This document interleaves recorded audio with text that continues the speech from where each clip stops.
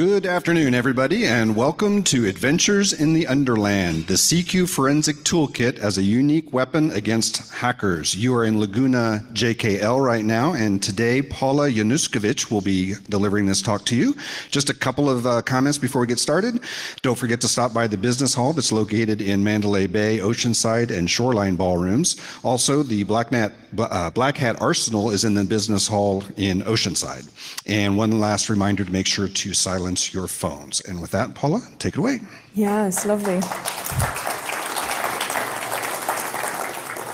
Good afternoon, everyone. How is everybody doing? Good, yes, good to hear that. Okay, so as you see, I'm Paula J, and just a couple of words for the introduction, and then we're going to get immediately to the subject. We've got 50 intense minutes about forensics. So basically, I'm the CEO of CQURE, so it's a company that I've established 11 years ago. We are right now in New York, Dubai, Switzerland, and Poland, performing penetration tests, forensic investigations, and also education.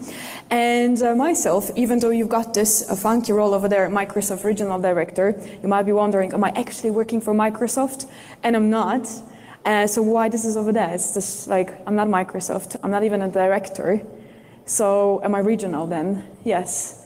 This is actually the role of someone that Microsoft gives, including actually access to the source code of Windows, to someone that does something innovative in technology. So apparently this is it. But my background is very straightforward. I'm enjoying my consultant's life, and this is basically my background, visiting customers and figuring out if it's possible to get inside. My team as well does a lot of research, so that's pretty much what this also session is going to be about. So we're going to be discussing the CQForensic Toolkit. It's different types of tools that within our team, we use them for forensics. We share them with you for free, so that's very important to mention. And you are able to download them from our blog, secureacademy.com/blog. And these are the tools that eventually we figured that we need to have them because during the projects, we simply needed them, and this is how they were created. So we hope, and I hope, that this session, and this is my personal goal for today, is going to bring your forensics, if you're doing the one, to the next level. We're going to be discussing today things like data protection API, because our team fully reverse engineer the whole crypto platform in Windows, and we shared lots of different tools about that. So it's going to be about this. It's going to be about information extraction from Windows. So this is what's going to happen in this 50 minutes. I'm also on Twitter, sharing different types of information there, so feel free to check, and we are good to go. If it's about, of course, my engagements within the different types of events, and if you will be searching for more information, absolutely please do that. Within our team, it's not only myself speaking from our team, you are able to find lots of different types of tools written by our team members out there. Yeah, so that would be a bit for the introduction. Let's have a look at the whole context. So before we actually start the presentation, I would like to share with you one of my favorite stories. And this is my favorite story because it shows different types of looks on cybersecurity that we've got. It doesn't have to be only technology, it can be also something else. And the story is related with our customer in Switzerland, when I was supposed to do the social engineering project, and they are supposed to do the whole analysis that were related with it. So long story short, my job was to get inside the building and steal some data, whatever that way would be, right? So I do start the project like this, that I'm like seeing the customer building, there is like the entrance, so you are able basically to either like use the card teeth and the door will open, or you can type the PIN, but I don't have either of those. Or you can call them, there's like this big bulby camera and they're gonna see you, which if you wanna do social engineering, this is probably the last choice that you would pick, right? So at the end, what I did, there was just this door at the very beginning to the elevator area. I stick to some nice guys back, and don't get me wrong, I'm gonna be very open with you, sorry about that. Being a woman in the guys industry helps a little bit. And blonde also adds a little bit of that. So I like to talk really, with everybody, everywhere, in the elevator especially. I like to meet people, so this is very nice. And the social engineering project is something that I also do within our team. So this is a little bit of a funky combination that allows me to get inside or get into different types of situations, right?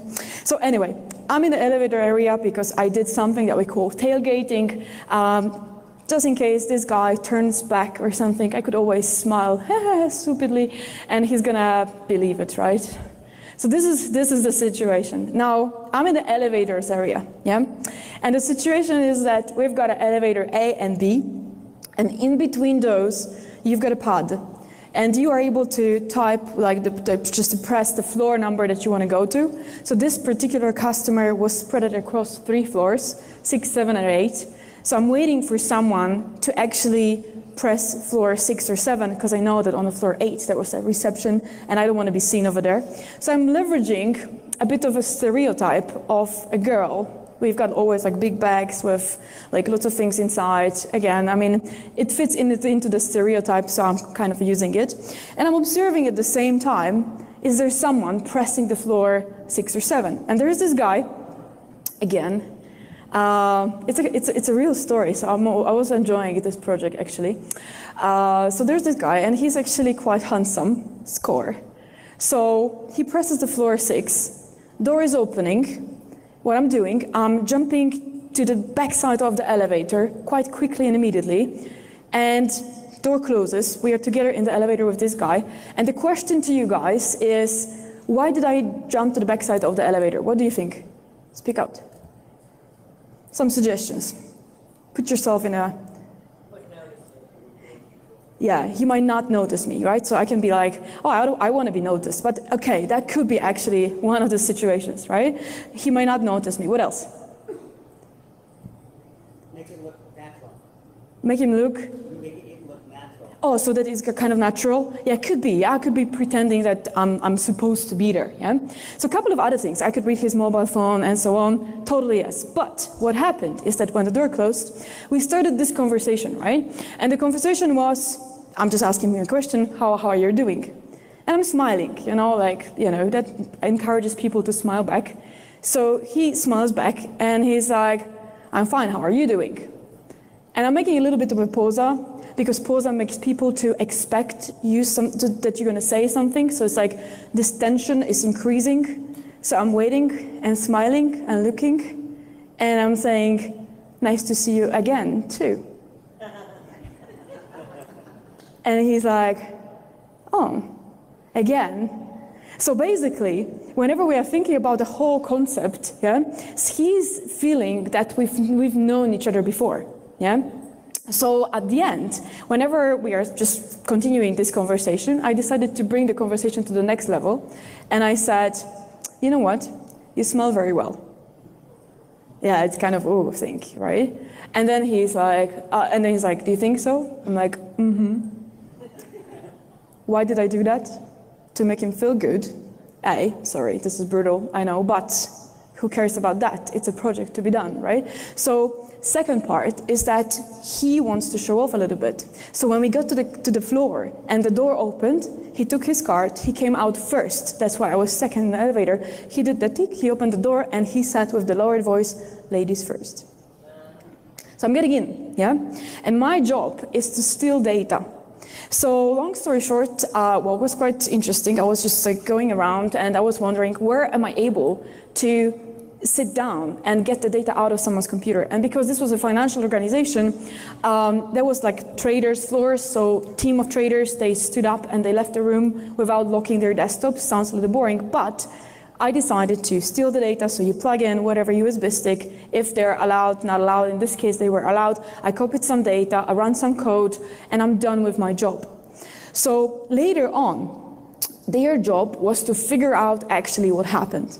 And in general, my point for everything is that there are so many aspects to take into consideration when we are doing the forensic investigation, as we all know. But the question is, as well, do we have good tools to investigate what actually happened? And this is what this session is about all these details, interesting places, interesting ways of extracting data that will allow us to bring the investigation to the next level.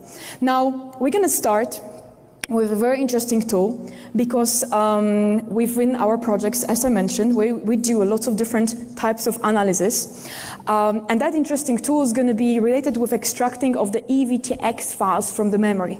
So we were in the need at the customer side to actually perform the memory dump, perform the disk dump, but we were wondering how and what type of information SLs is actually in the memory dump. And one of the things that our team did, it took us over 6 months to do it, we have reverse engineered EVTX format, so the event log format, which sounds very easy because it's like XML kind of, but eventually it's not easy because in the XML, in the EVTX format, you've got a lot of different types of chunks that are digitally signed, and the big chunks are also digitally signed. So when there's a small thing being changed, then the file is corrupted. So we technically wrote a tool that not only makes your files fixed, so if you get a corrupted EVTX, then we can fix it for you, and that's A, and B, we are able to extract from the memory of the operating system the event log part that is not yet written into the EVTX file. So if there is an event generated, we are able to make a snapshot of it and then build a consistent EVTX file on the top of that. Let me show you. It's actually very easy to do. And I would like to show you that extraction on the live dump so that at the end, you are able to do the same story when you perform your memory dump. So have a look. First command that I run over here, it's that I'm using volatility from the analyze DMP. Let me just change this particular file over here. So we're going to have the analyze DMP to get information to the DLL list.txt, and within the DLL list.txt, I will be able to see, as you see, this is the case, different type of output, and I already have the file where we are able to see different types of DLLs loaded within the dump. Why am I doing this? Because if I would like to extract EVTX files that are managed by the event log service, then event log service is actually nothing but the SVC host. And when you got a memory dump, you've got many SVC hosts. So how do you know which SVC host hosts Windows event log service? By the DLL loaded in it, right? So we're going to be searching in this particular dump the DLL that is representing our Windows event log service. So I got that thing. So I got here 848. This is the SVC host process ID. Why this is interesting for me? Because I've got over here WEVT SVC in it. So this is how you recognize appropriate Windows event log. Fine. Now what we're going to do, we're going to extract the data from the handles that this particular SVC host is pointing to. So let's do that, and we're going to run that by leveraging another command. So let's just do that. So we've got here analyze DMP profile, and then we're going to do dump files, and we're going to do -n to preserve the names. We're going to do -process ID 848 it was, and then we're going to do -D handles and folder, and this is the place where we're going to be extracting files to which SVC host has handles to. And that's going to be the base for us to work to extract data from EVTX files. Now these EVTX files are not consistent, all right? And this is what I would like to show you basically. So what we're going to do over here, this is this folder, and as you see, we are getting the data in the folder, so we don't need more because it's already what we need. So what am I searching for over here? It's simply application log, and we're going to find this guy. Why this one? Because it's big, and it would be nice that you guys can see that that's what we are able to recover. What is this? This is a part of an EVTX file that was actually in the operating system's memory, and that's quite cool. I'm going to take this file, and what I'm going to do, I'm going to paste it into my tool over here, so that at the end, we are able to see how we are able to, of course, recover this type of data. So let me show you the whole structure of the demonstration, right? So I'm pasting this particular application log file over here. So this is this one. I'm going to show it in GUI because at the very beginning it's going to be a little bit more convenient. Just to show you that this file does not actually open. Yeah, so I'm just going to press enter on it. And in the meantime, I'm going to see on my screen, so let me just move it, that this one says that the event log file is corrupted. Yes, because that's pretty much how they are. They're very sensitive. So I'm just gonna say, okay, fine. And in this folder, I've got also folder out, which is empty. And this particular folder will contain our fixed EVTX. So let's just have a look how simple our tool is at the end in order to fix this type of situation. So I'm going to get into this particular tool, and the tool works like this: CQEVTX recovery.exe, and we specify the input folder with the broken data, and we specify output folder. Here we go, where the data should be stored. So in, out, out, enter, and then it tells me that it successfully recovered 17 records, yeah? And in this particular out folder, we're able to see that this is this application file, and this application file we will be able to open basically in our event log. It just takes a little bit of time, so it's just loading it. So in a moment I will show you, and then eventually we'll be able to read of what was happening with this particular file. Yeah. So this is our application log that we are able to technically get access to. Here we go. Not this one. This one. Here we go. So here we go. So we've got here that information, meaning records, because they are like chunks of data. So these are the events that application log contained before actually flashing them to the drive, just to make sure you don't miss out. Maybe there is something important, maybe not, but lots of files like that may contain some useful information. Okay, guys, so whilst we are discussing that, is there any other tool, is there any other place that could help us out to get more information about what's going on? Yeah, if someone gives you a disk for forensics, we are wondering, okay, like now stage is yours. What type of information are we going to be extracting? USN journal, of course, we're going to be getting into Prefetch, which I'll show you in a moment. We're going to be getting into possibly hashes of the users, profile related information. So the list is big, but there are a couple of places that are quite unusual to search. And this is something that I would like to show you. One of the first things that we're going to get to is one of our favorite tools, which is related with extracting the passwords from these service accounts. And this is something that we're going to be getting to. If within the services, you will find out in a security hive, in a registry of that machine, that you've got some secrets in the registry hive that is basically security, then we get into policy, secrets, and then we are able to see basically if there are some secrets stored, so you can simply see that. Then our job is going to be to extract maybe some credentials of that particular user. So let me show you what do we mean by this, yeah? So, and what kind of secrets we are referring to. If we do regedit, here we go. And we are right now in this path that I was mentioning. So we are in the security hive right now, and we are in the policy. And then there is this folder that is actually called secrets. I wonder what it contains. And we are able to see here that there is lots of data protection API secrets, but then there is also, or could be, a secret that is related with the particular service account, yes? And what do we mean by this? So let's have a look. So this is basically the entrance. If we do have a look at the service accounts, so we get into the services MSC, yeah, and I find over here some kind of a service. So we've got a Paula service, log on, and I will just create some kind of a secrets over here. It doesn't matter which account we are using, I'm just typing something. It could be whatever we type in over here.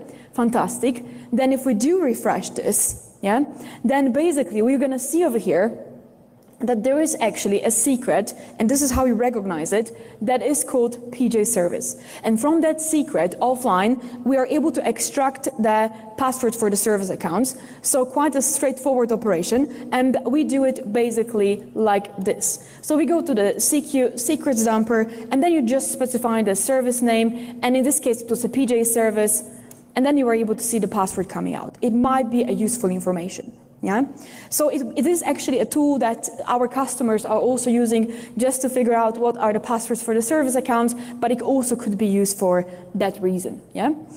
Okay, so what else do we have? We have as well one interesting tool.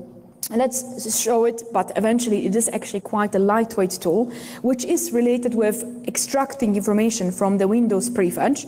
So let's have a look, guys, like how this particular tool will work out. So if we have a look at the operating system in Windows, we've got something like Prefetch. Prefetch, when it's on, contains information about whatever executed in our box. Yeah, so it gathers history about whatever was executed. So if you did not delete it, it will contain the whole history since you pretty much installed Windows. You are able to see over here that you had certain type of executable that executed that many times at that time, and it contained different types of DLLs loaded. Let me show you basically how we are able to extract information from this PF files and actually make it useful. So when you wondered, how do I know that our infrastructure has been compromised? Let's have a look at the prefetch. Could hacker delete a prefetch? Of course. There could be always some kind of a fun done around all this evidence. EVTX, though, it's very hard to play with. You can always delete it, though. But prefetch is quite straightforward to edit. But hopefully this wasn't changed, which maybe you can check in a USN journal too. Let's have a look at one executable. That could be this. And I'm going to do over here shift right click. And then we're going to do copy as path. And within our toolkit, we've got a simple tool, which is called CQ Prefetch Parser, that I'm pretty sure you guys might enjoy it, because the only thing we specify over here is the -f file, and then we do -a for analysis. And this shows us fully not only the list of the modules, so DLLs and some other files loaded in that process, but also how many times someone has been running it. So in this case, you're able to see that it has been 68 times, plus these are the times that this file has been actually running. So it's quite nice because it shows you the history of particular executables in operating system. Now, this is fun, but at the end, what if, for example, we're going to have run count 1? And this is what we are looking for. So it could be called Notepad, which by name, because it doesn't have a digital signature, it doesn't sound very juicy. But if you see that run count for Notepad is 1, that's already suspicious. And you might have a look further, maybe in Windows Indexing Service, maybe in USN Journal, maybe in a cache of compatibility, and a couple of other places. If this file has been actually there, what does it do, etc. So quite an interesting perspective. Now, whenever we are thinking about all this data, the prefetch is quite popular, but is there something unusual that can contain useful information that might be containing something that could indicate that something happened in this box? Yes, one of the interesting things that we've been looking at is actually related with extracting data from the remote desktop cache. And in order to extract data from the remote desktop cache, what you need to do is to get first the cache file, of course, and then have a tool that will allow you to work on this particular cache file. And that is something that we've written. Probably this is the most ugly tool that you will ever see from us, because the GUI is literally non-existent and the tool itself is actually quite funny. But what is the beauty of the tool is that remote desktop in general, it's a protocol that is relying on the grid. So when you connect, for example, remotely to the server using the RDP, you download the different grids and you kind of stuck it on the top of the cache file. And this is something that I would like to show you guys. So what do we do to get this particular cache? So let's have a look. Our tool's name, if we have a look over here, it's called actually CQRD cache. And within the CQRD cache, you are able to load, not this one, this is for hiding files, we've got this one. And we just do load. And over here, I'm loading the cache from sample user administrator update local Microsoft terminal server client cache. We do open, here we go, and we can do the code. Now, depending on the remote desktop client's version, that grid might have a different size. So this one we are specifying on 32, so it's going to be a 64 size. And then we do the code, and that looks a little bit better. And the question to you guys is, what did someone see? What is this? Yeah, it is. Well, it's not a snapshot. It's like the grid that we have stuck in. But of course, it's not a puzzle. So you cannot build logic on the top of that, because it's just stuck. So if someone moves window around within RDP, it's going to be just like, in this weird way, putting the grid the squares on the top of the log file. So what did someone see? What is this console about?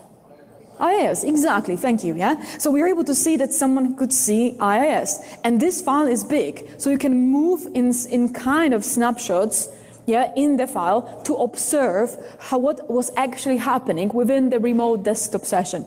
So this is a whole history of whatever happens within the remote desktop session. Yeah, so it's somewhat like recording, but you were able to see that by the square little pictures, yeah? So a little bit of that. Now, whenever we are thinking, of course, about different types of files being deleted, because maybe someone could delete this file, is it possible in an easy way to recover files? Yes, we actually got a tool that is called CQUndelete that I would like to show you because there's a couple of ways how we're able to delete the files, but the funky part about the tool is that with the super easy perspective, it allows us to recover files also from the MFT, and small files up to approximately 700 bytes when you delete them, and even though when you do it with Shift, and even though when you overwrite the disk, there will be still stored in a clear text in MFT, and our tool allows you to recover that kind of data. Yeah. So this is basically what I would like to show you. So let's have a look at the situation, right? So I've got over here a certain type of a partition. So let me just mount it within the PowerShell so that you can see that we are doing it in a fresh way. So this is it. So we've got a certain path. We're mounting the partition. Here we go. And then this is our X drive over here. So let me take this. And what we're going to do over here in the moment, so this is also our PowerShell case, I'm going to create on this particular partition lots of different types of files that eventually I'm going to delete. Yeah. So this is the demonstration. Let me just pull it out. Yes. So I have created these files. So we're going to wipe me. So what I'm going to do, Shift right click. So I'm just going to select all these files. Shift right click, and we're going to do delete. Fantastic. Yes, we got it. So files are deleted. What else I'm going to do? I'm going to overwrite. Yeah, here that particular partition. So just to make sure the data isn't there, etc. And then with our tool, I'm going to list all the possibilities of what eventually we are able to recover. So even though this data has been deleted and overwritten, we are still able to do a little bit more about that recovery. And basically, when we have a look at the whole concept, is it possible to recover a file? I've got here another command with the CQUndelete or from the volume X when we are undeleting the file that is called wipeme8txt, and we are doing the output into the wipeme8txt. Let's have a look. I got a file already like this because I've been practicing before the demonstration, so let's delete it, which will be even better because we'll be able to see that it actually worked out. Here we go. Or we can change the output name, that's fine too. Here we go. And then our wipeme.txt is actually the file that contains the certain type of a content, yeah? So very easy way to undelete files, not only the ones that are stored inside the MFT, but also the file that has been just deleted, yeah? So quite an easy tool, but very, very handy, especially even for your private use when you are deleting the file that you would like to get access to back.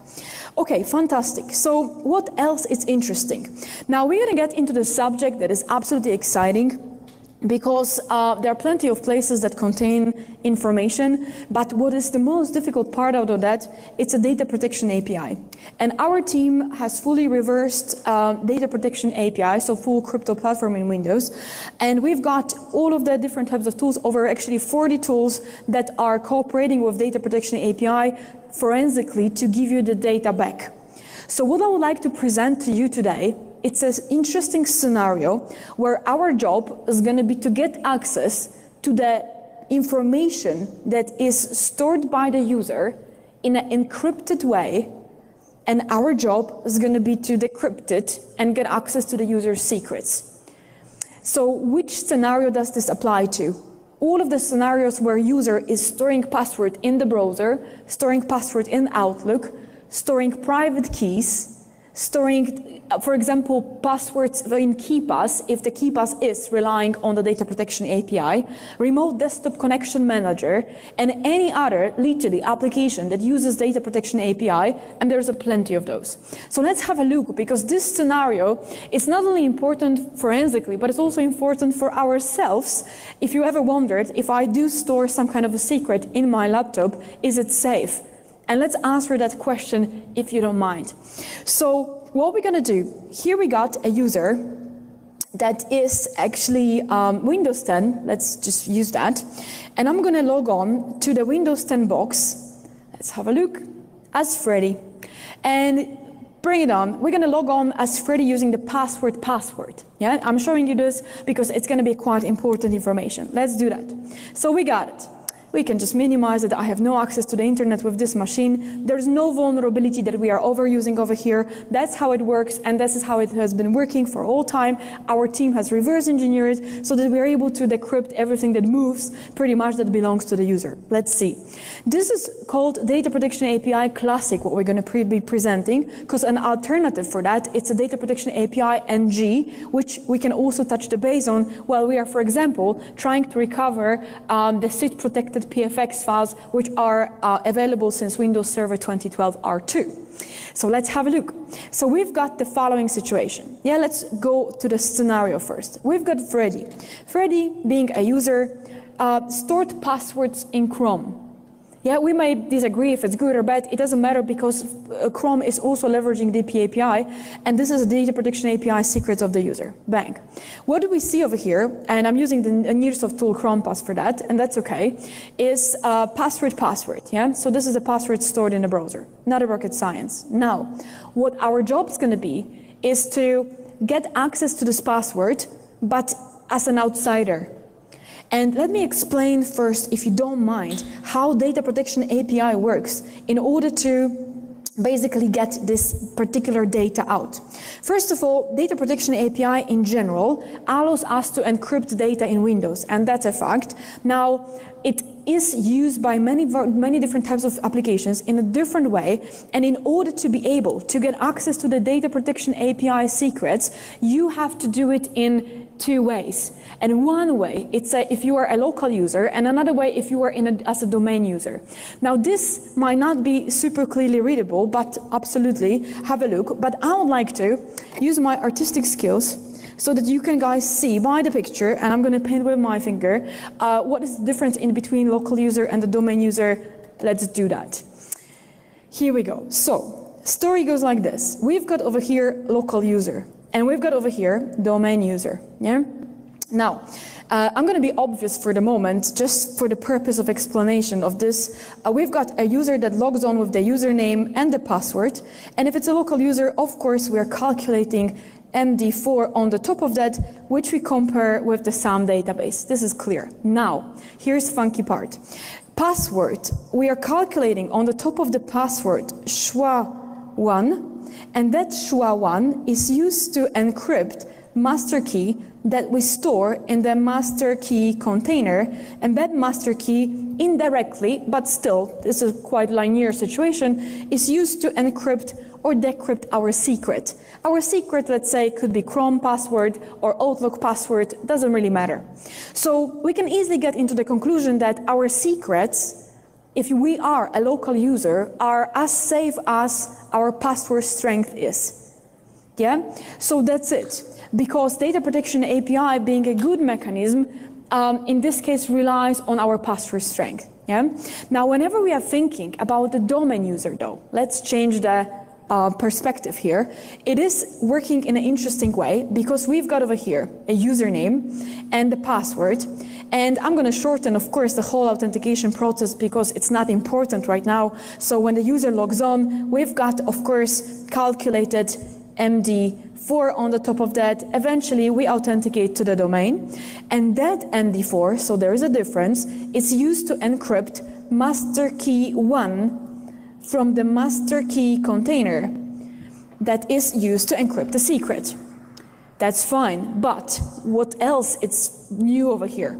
So master key 2 It's something that we call, in general, the key that is used within the domain. And the master key too, it's the same, they're equal, that is also used to encrypt the secret, but master key 2, it's encrypted by the public key of the domain. Here we go. So master key 1 by our passwords hash, master key 2 by the public key of the domain. What is the question that we need to ask over here in order to get access to the master key 2? Where is the private key? Who stores the private key? And there's good news and bad news. Well, actually, both news are bad, but eventually one is better than the other. So bad news is that there is only one public key across the whole domain. So if you are working in a 100,000 people company, public key, it's encrypting master key 2 for every single user being a domain member. What does it mean? It means that whoever has access to the private key is actually able to eventually decrypt all of the people's secrets stored in their profiles. So being that person, it's a bit of a powerful role, isn't it? So let's play this role for the moment to learn what our toolkit can help you with, but at the same time, it could be also dangerous, depends on who is actually using it. So what we're gonna do, we're gonna do this scenario like that. So I'm gonna be back to the Windows 10 client box, and in order to keep this demo linear, I'm gonna allow myself to use offline access just to keep it straight. But we can do it both online and offline to edit different types of data that I'm going to be editing over here. So I'm just going to do it like this because it's quite straightforward. So let me restart this box, because what we're going to do, we're going to overwrite cache logon data, so something that people call cache credentials, but they have nothing to do with credentials. And we're going to log on to this box with a different password, so that we've got a different passwords hash, so that first you guys can see that if we are using a different password, we are not able to get access to the user's data, and that's positive. But of course, we would not be on a black hat if it ended up like that. So let's continue this scenario with something a little bit more dramatic. So let's overwrite cache logon data first. We're gonna go repair your computer. Here we go. And then we're gonna get into a scenario where we're gonna do troubleshoot, command prompt, and then we've got our command prompt. Let me just quickly increase the font so that the guys in the back can see too. Bang. And let's get into CQTools over here, and let's get into the Kiwi Secure Edition, and let's go to the Mimikatz of the Benjamin sitting over here. There we go. But this is our Secure Edition as well. So if you drop it to the virus total, it's not recognized by antivirus, by the way. And we're gonna do like this: LSA dump cache, and we are overriding cache logon data. So we do D Windows system32 config, and we are right now system overriding a cache logon data so that we can log on with a different password, eventually different passwords hash, so that we will try to get access to our secrets stored in Chrome, but we won't be able to. Well, let's have a look. So we've got a system32, and then we're going to do security, and then we're going to do Kiwi to override cache logon data. Bang. Now let's see what we got, system32, oh, my bad, config, of course, this is what's missing, so I made a small typo in a command, but let's correct ourselves, it's not security, but it's still config, and then we've got security, that works. Fantastic. Now, in order to be able to log on with the cache logon data, what we need to do is to disconnect ourselves from the network, so this is also a simulation of a forensic activity when someone gives you the drive, and you are supposed to analyze that data offline. So let's take this off. And right now, I'm on the client machine. I'm not booting it from any CD, DVD. We're just gonna log on as Freddy, but we're gonna log on with a different password by knowing how cache logon data works. And the cache logon data allows us eventually to log on to this particular box with a different password. Just for the reference, if someone is interested, what we actually did underneath, we have overwritten cache logon data by leveraging the knowledge about the Microsoft's implementation of the MSDC2, where you were actually using the function pbkdf2 that takes a bunch of parameters. Yes, one is the hmax SHA-1, so let's say somewhat random value. DCC1, which is nothing but a username stick to user's passwords hash. So username MD4, so passwords hash, and on the top of that we calculate MD4, and that is what DCC1 is. And then we've got a username, 10,240 iterations on the 16 blocks. So this is what the cache logon data was. We didn't break it, we just overwritten it. That's it. So once we are on our client box, again, I'll try to log on with the password. Here we go. And bang, as you see, does not work out. And our password is going to be this time Mimikatz. So let's just do enter. And then basically we are able to log on to the Freddy Krueger's box. Let's have a look immediately into the CQTools. If we're able to get access to this Chrome pass, and we are firing up this right now in order to see if we're able to get access to that user secret. And that takes time. Why? Because we are using master keys. We are trying to decrypt master keys with the current passwords hash, and we cannot do that. And unfortunately that takes time, but eventually we can see that unfortunately, we're not able to get access to the user's passwords because the current passwords hash did not decrypt master key 1, right? Okay, let's start fun. So I would like to get access to this secret. What's more, I would like to get access to the secret of every single person working in this company. So what do? So I do the following. First of all, yeah, I have no access to this to the internet here, so let's just take it out. First of all, what we do, we get into a DC, this is the guy, where we extract something that our team has called a gold certificate or master certificate. That particular certificate is actually stored in the ntds.did, and you are not able to find it in the regular certificate store of the server. And that particular certificate, in order to be extracted, and let's have a look at this one, we need to have appropriate tool for that. So we've got a CQLSA secrets dumper, and CQLSA secrets dumper allows us to specify simply as a parameter a file, and we do exported PFX, where we are able to get this private key out. Now, who can get access to this key? Anybody who is a domain admin. Okay, so it could be a case of a domain admin that you don't trust, that basically extract that. It could be also extracted in an attack, but that's a different story. And anybody who has privilege of replicating directory changes all. And that is quite interesting because in the time of a SharePoint 2003, there was actually a book released that contained a mistake which was recommending administrators of SharePoint for the profile replication accounts to give this particular privilege. So that eventually SharePoint accounts, even they could be at regular domain users, this is something that I'm personally looking for in the infrastructure to verify if I'm able from this particular account to replicate the data to myself. Yeah. Now, all these attacks, DC sync, DC shadow, and so on, they also are allowing us to get this particular key. So let's get to see what this key is about. Exported PFX. Next. And here it asks you to provide the password. Password is secure, so our team's name, and then we move forward. And then if we do have a look here, and if we do cert mgr.msc, we are able to see in personal certificates and this, that we've got a certificate that is very useful for someone who is about to recover data from the user's profiles. But it's kind of funny too, because we've got issued to nobody, issued to by nobody. It's only valid for a year. So if you, for example, change your domain, upgrade, or if you do whatever, that certificate does not get renewed. When you get a Kerberos ticket, you can reset them every night, but not that certificate, and that's a bit of a problem.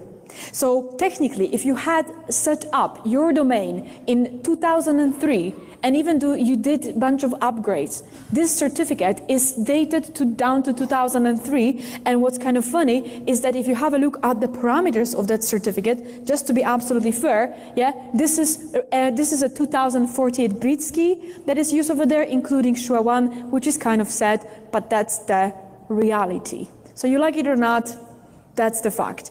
So that certificate, each of you have.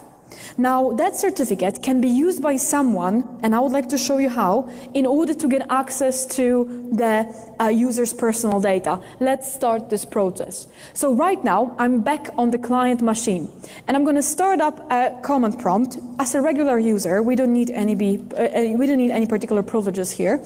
And in order to be able to learn which master key is actually used for Chrome, I'm going to use one forensic tool that we've written. But first, let me give you a little bit of a background so that we all are on the same page in the data protection API.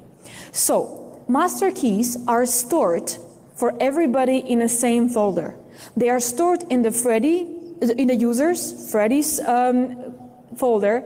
We've got AppData, roaming, we've got Microsoft, and then we've got Protect, and then we've got SID, and then we've got master keys stored over here. Now, which of those is used for Chrome? I have no idea, but we know how to check. Okay? So how do we check for that? And this is, by the way, my literally favorite tool that we got, because it shows you a lot forensically. I love it. Let me show you. So here we go. We got it like this. If we get into the CQTools, we've got a tool, DPAPI, that is called CQDPAPI Blob Searcher. And CQDPAPI Blob Searcher, it's just a simple, though very useful searcher across the data protection API blobs. So if you ever wondered, do I have any secrets in my laptop that I don't know about that are DPAPI, that tool will tell you this, and you can always maybe delete that, yeah? So here we go. We've got parameters, -F, -R, that I'm gonna, -D for folder, -R, -O. So let's use this, yes, as simple as it could be. So we've got a -D, where the Chrome data is stored. In the users, Freddy, AppData, local, here we go, and then we've got Google, and then we got Chrome, bang. And we've got another one, which is R for recursive, and then we've got O for output, where we specify our CQTools, and that's it. And I'm gonna stream the output into DP.txt. It's gonna take a couple of seconds, and I'm looking in the Google Chrome folder for all the identifiers of the data protection API blobs, so that I can get the master key out, so that I can decrypt the user's secret. Let's have a look. We've got a DP.txt. It's a little small, but let me enlarge it, and I already see the key that we are interested in. Bring it on. That's this B55, yeah? And we can see that this identifier, master key GUID, it's actually the one that is used by Chrome, including using SHA-1 and triple des. That's a different story, yeah? Okay, let's move forward. So we've got B55. Nice, good to know. So let me minimize that. And I'm going to go over here to this folder to search for B55, and I found it. That's this guy. So what I'm going to do, I'm going to work on it. Shift right click, copy as path. Lovely. So let's get into the console. First of all, what I'm going to do here is to generate my current passwords hash. And my current password is Mimikatz, and my current passwords hash will be used to encrypt back master key so that I can use it live. All right, we're going to decrypt it with the PFX, encrypt it back with our current passwords hash. Simple operation. So let's do that. We're going to be using for that another tool, Master Key AD. Absolutely nice tool that allows us to specify master key that we are working on, PFX that we've got from the domain, and then new hash that we are actually getting from this simple calculation over here. Let's get that. Here we go, enter, and then we've got over here created a new key, AD modified. This one, AD modified, is encrypted with our current passwords hash. So this guy we can name good, because eventually we did not have access to it, but this one we should have access to it because we have decrypted it with the PFX and encrypted with the current passwords hash. There's one more thing, guys, that I have to do. I have to use the attrib command to actually set it to system and hidden bank. And eventually what we're getting over here, F5, it's the password of the user. So thank you. Thank you. Thanks a lot. So basically, this is something that you can do to 100,000 people that might be working for you, because there's only one key that everything relies on. And can you tell that your users in the company are not storing passwords in a browser? And if you say no, then there is still Outlook, there is still private key, there are still applications. So all the different types of secret that we got like this. Now, cherry on the top is, if you've got any type of other type of data like this, like for example, it could be things like KeePass and so on. What I would like to show you is that eventually you are able to pull any type of application, and if it uses data protection API as well, you are able to get access to these types of secrets too. So once we've got this reversed, then you are able to move forward and eventually decrypt that type of data. So please have a look. What I'm going to do here. So here I've got the following situation. I've got KeePass. We can just close the KeePass from here. Here we go. Let's do that.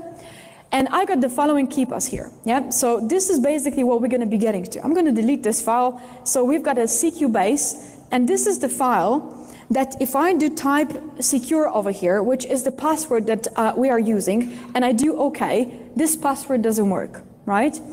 So funny part, we would like to get access to the KeePass. So what do?